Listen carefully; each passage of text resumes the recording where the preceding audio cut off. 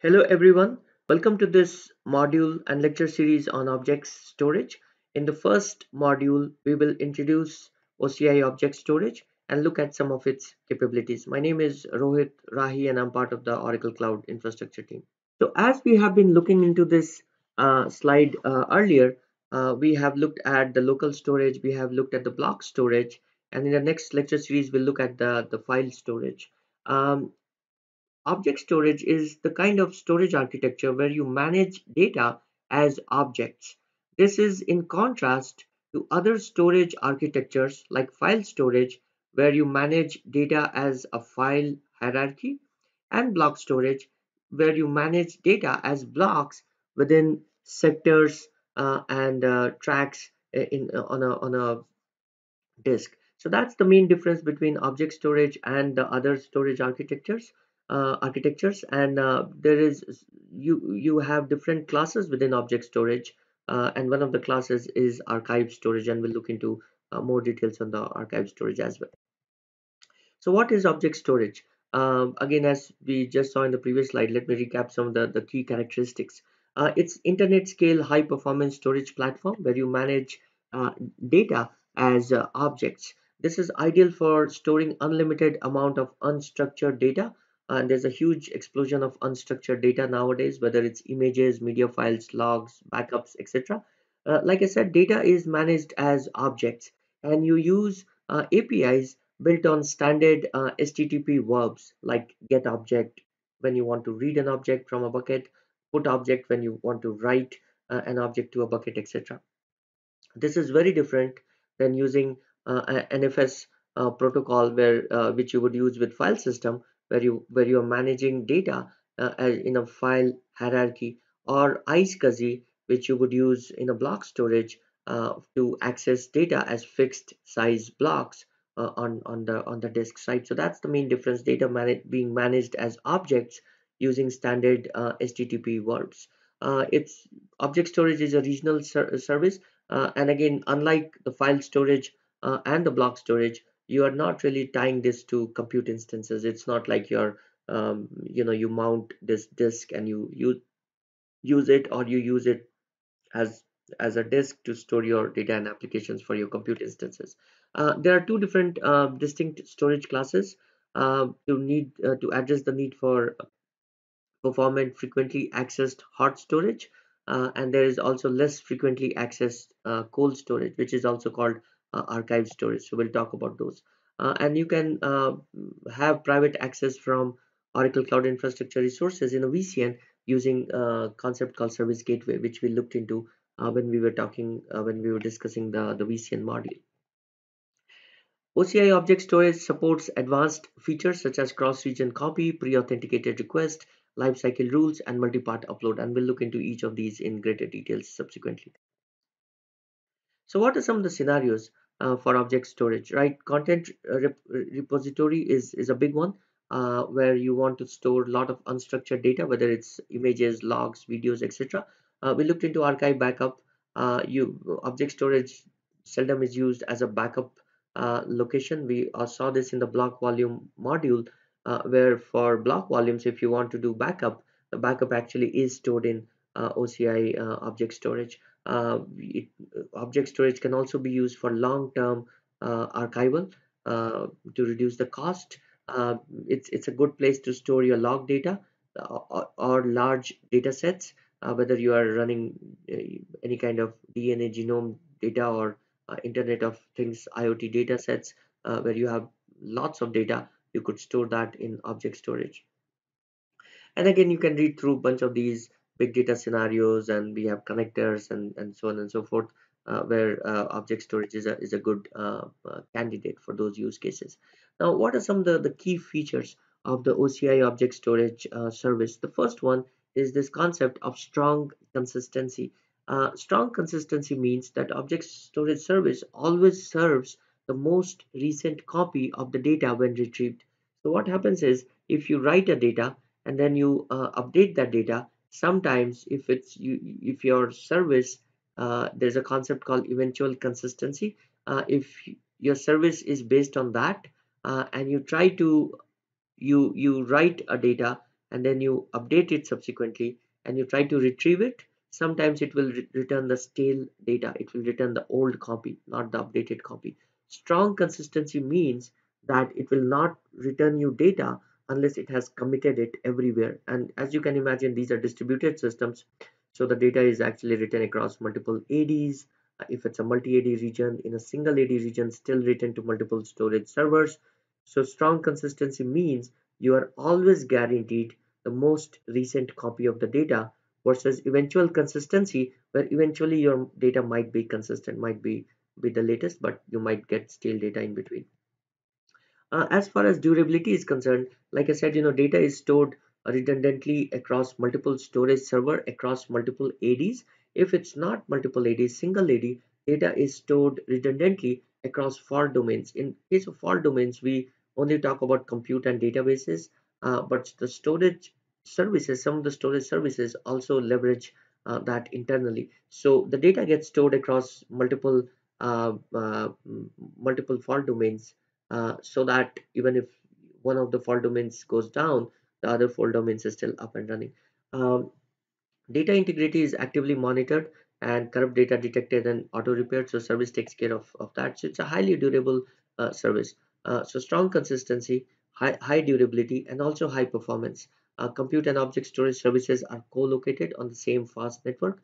So if your compute instances are reaching out to the to object storage, we guarantee strong a big fat pipe between them, so that they get very fast performance.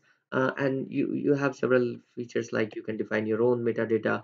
There is server-side encryption, and we also allow you to bring your own keys if you want to encrypt data using your own keys.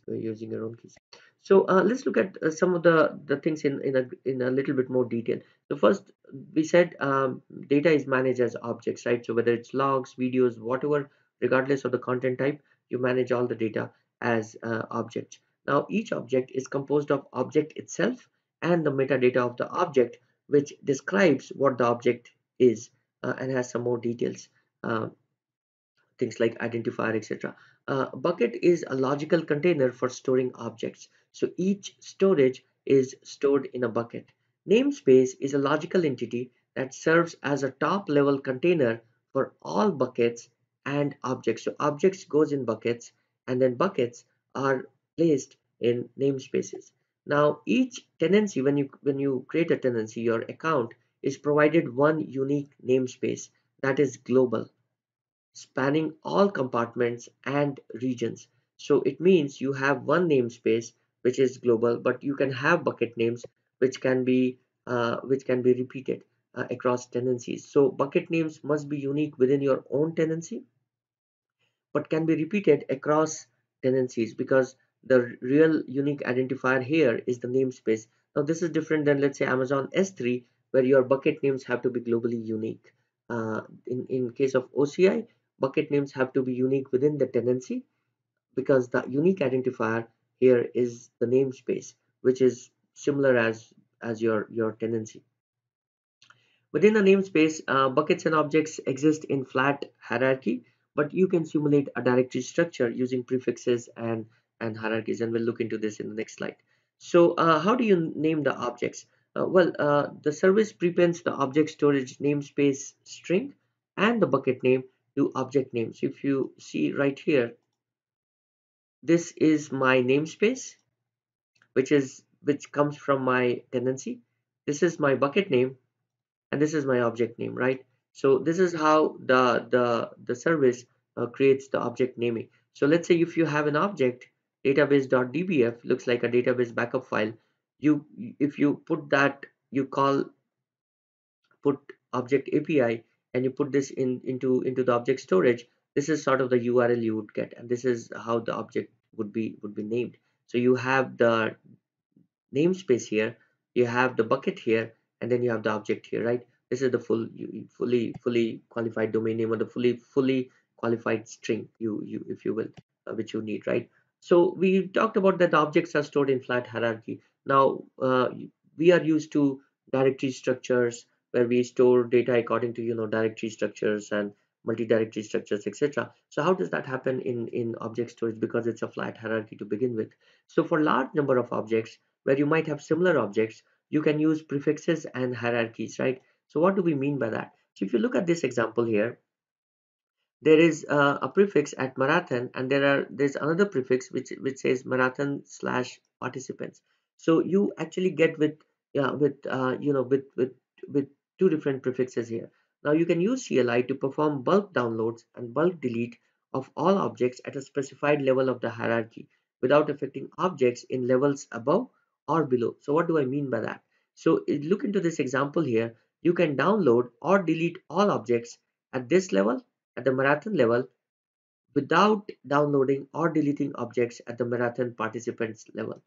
So even though it looks like marathon participants is sort of a children uh, directory structure from marathon, you can still operate. If you create prefixes like these, you can operate at them independently, and you can have another object here which says start line and finish line and middle line, or etc, etc, right?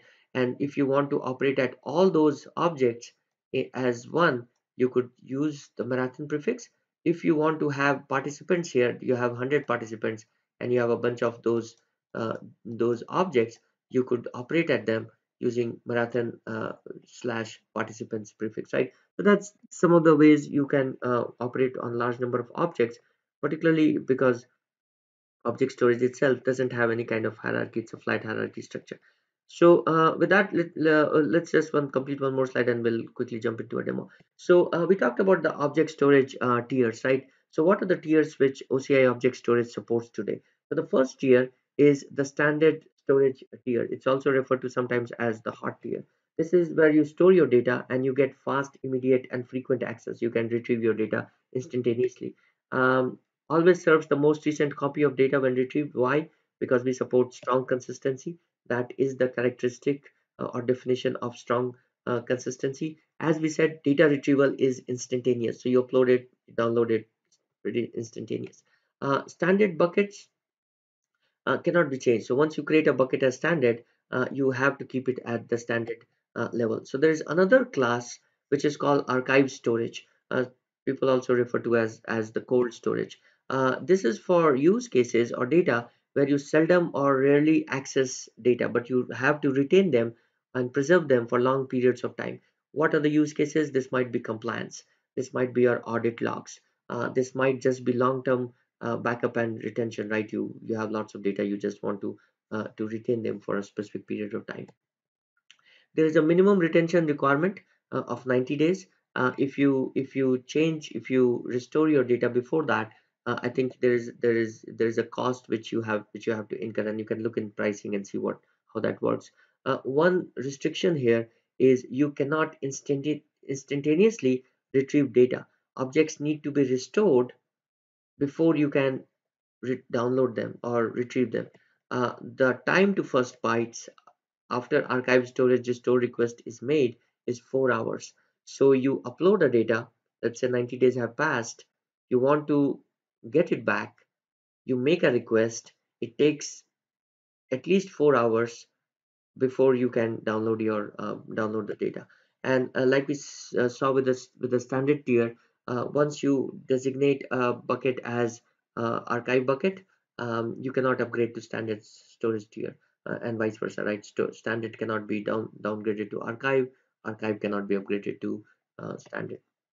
And right here you can see when you create a bucket, you get a choice of either standard tier or archive tier. So thank you for watching this lecture on a quick introduction to the OCI object storage service. In the next module, we will do a quick demo of the service and see some of its key characteristics in action. Thank you.